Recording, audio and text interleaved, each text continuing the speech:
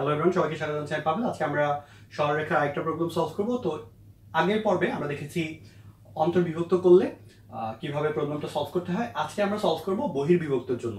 তো অন্তর্বিভক্তের যে সূত্রটা ছিল সেটা আমি একটু লিখে ফেলি। x = m1x2 plus m2x1 divided by m1 plus m2 এবং y সমান ছিল m1 প্লাস m2 নিচে, উপরে হচ্ছে m1y2 প্লাস m2y1।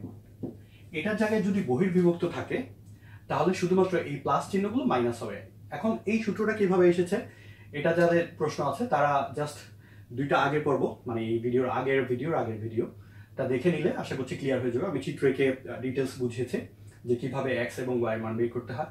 তো বহির্বিভক্তর ক্ষেত্রে চিত্রটা কিরকম হয় সবার প্রথমে আসলে আমাদের সেটা বোঝা উচিত যে m1 এবং m2টা কি হবে, এবং m1 m2 এর ভিজুয়ালাইজেশনটা একটু বোঝা ইম্পর্টেন্ট যে কোন দূরত্বটা m1 এবং কোন দূরত্বটা হচ্ছে m2। তো গত পর্বের শেষের দিকে আমি একটা কথা বলেছিলাম যে m1 হচ্ছে যেই বিন্দুটা বিভক্ত করছে তার সাপেক্ষে প্রথম বিন্দুর দূরত্ব, এবং m2 হচ্ছে তার সাপেক্ষে দ্বিতীয় বিন্দুর দূরত্ব। সাপোজ PQ কে জয়েন করলাম আর তাদেরকে বিভক্ত করছে, তাহলে r এর থেকে p এর দূরত্ব হবে m1 এবং r এর সাপেক্ষে q এর দূরত্ব হবে m2। সো আমরা একটু চিত্রটা বোঝার চেষ্টা করি। সাপোজ এখানে আছে p, এখানে হবে q।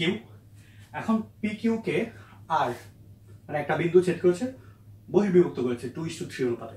এখন বহির্বিভক্ত জিনিসটা হচ্ছে, বহির্বিভক্ত মানে এই রেখার ভেতরে বিন্দুটা না, রেখাটার বাইরে। কারণ অন্তর্বিভক্ত ক্ষেত্রে আমরা দেখেছিলাম এটার ভেতরে ছিল আর এখন এটার বাইরে। এখন বাইরে যে হবে এই পাশে হতে পারে অথবা ওই পাশে হতে পারে, বিন্দুটার অবস্থান আসলে কোথায় হবে সেই জিনিসটা আমাদেরকে বুঝতে হবে। তো আমরা যদি এই পাশে দিই তাহলে r এর সাপেক্ষে p এর দূরত্বটা হবে কম, r এর থেকে q এর দূরত্বটা হবে বেশি।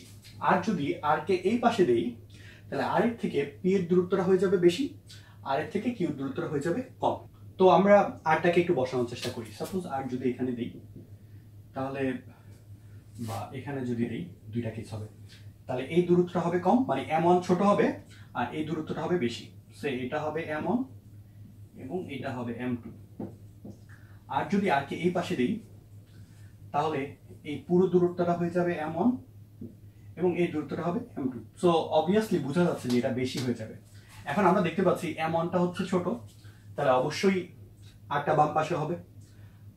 তো এই কনসেপ্টে বুঝতে পারবেন কিভাবে, এই অনুপাতটা দেখে আমরা গেস করতে পারবো অনুপাতের যেই পাশে ছোট আছে মানটা rটা হবে সেই পাশে। সো এই চিত্রটা হবে আর এই জায়গায়, সো rটা বাম পাশে থাকবে। তাহলে r এর থেকে p এর দূরত্ব হবে 2 একক এবং r এর থেকে q এর দূরত্ব হবে 3 একক। এখন আমরা প্রবলেমে স্থানাঙ্কগুলো বসিয়ে দেই, তারপর সলভ করে ফেলতে পারবো।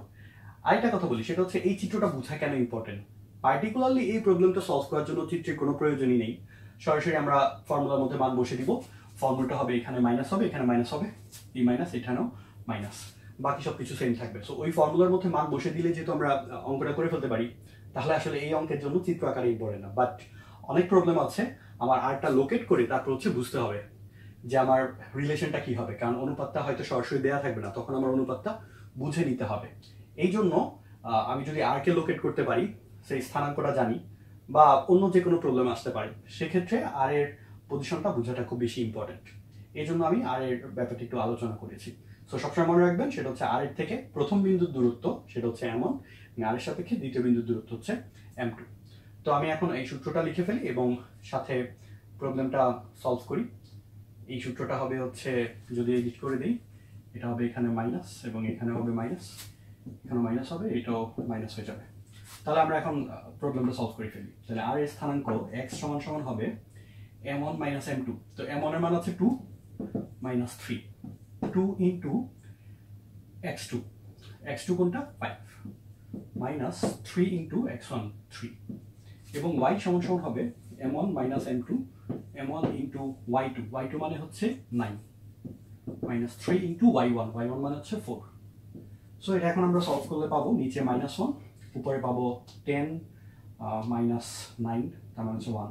সো এখানে আমরা পাচ্ছি -1, এখানে -1 উপরে 9 18 বিয়োগ 12, তাহলে পাচ্ছি 6, সো -6। তাহলে অ্যান্সার হচ্ছে -1, -6। সো এখানে একটা বিন্দু যেটা পাওয়া যাবে সেটা স্থানাঙ্ক হবে -1, -6। সো আশা করছি বহির্বিভক্তের অঙ্কগুলো আপনারা করতে পারবেন, অন্তর্বিভক্তের অঙ্ক করতে পারবেন।